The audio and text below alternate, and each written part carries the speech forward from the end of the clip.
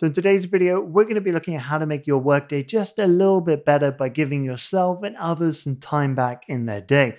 So in Outlook, we're going to look at how to change the default time to give a little bit time back between meetings, because I'm sure you're working remotely, maybe some people are in the office, and your calendar's just like meeting. You're thinking, oh, when am I going to get time to actually stretch my legs or prepare for the next meeting? Well, that's exactly what this video is for.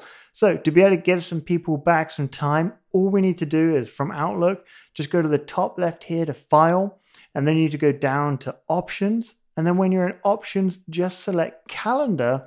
And then what we're going to see under the Calendar options is Shorten Appointments and Meetings. And if we select that, it's now going to give us a few things. We can do End Early or Start Late. Well, we want to give people some time back in their day, so we're going to just choose the End Early, which is the default. And now what you can do is you can see that you've got less than 1 hour. So if you're creating a meeting or appointment and it's less than 1 hour, we're going to give 5 minutes back for somebody's day. So if it's a 30-minute meeting, it's now only going to be a 25-minute meeting. And if you select this, you could change that between 5, 8, or 10 minutes. And then you can choose for 1 hour or longer meetings, which by default, it gives 10 minutes back. Well, you could change it again to 5 or 15 minutes. So once you've selected how much time back you want in your day, you can then just go ahead and hit OK.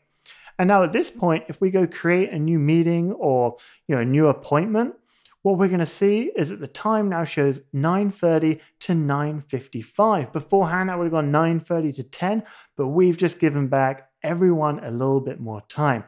So this is a really quick and easy thing to do. Hopefully you'll do this on your Outlook just to give everyone that little bit of a breather. And it is worth mentioning, if you make this change, it's actually going to replicate that or sync it to Outlook on the web as well. So if you're in Outlook on the web, you can go create a meeting or an appointment, and this is going to adhere to it. So that's all it is today, a quick remote work tip. Hopefully you've enjoyed it. Make sure you subscribe, and we'll see you next week for another video.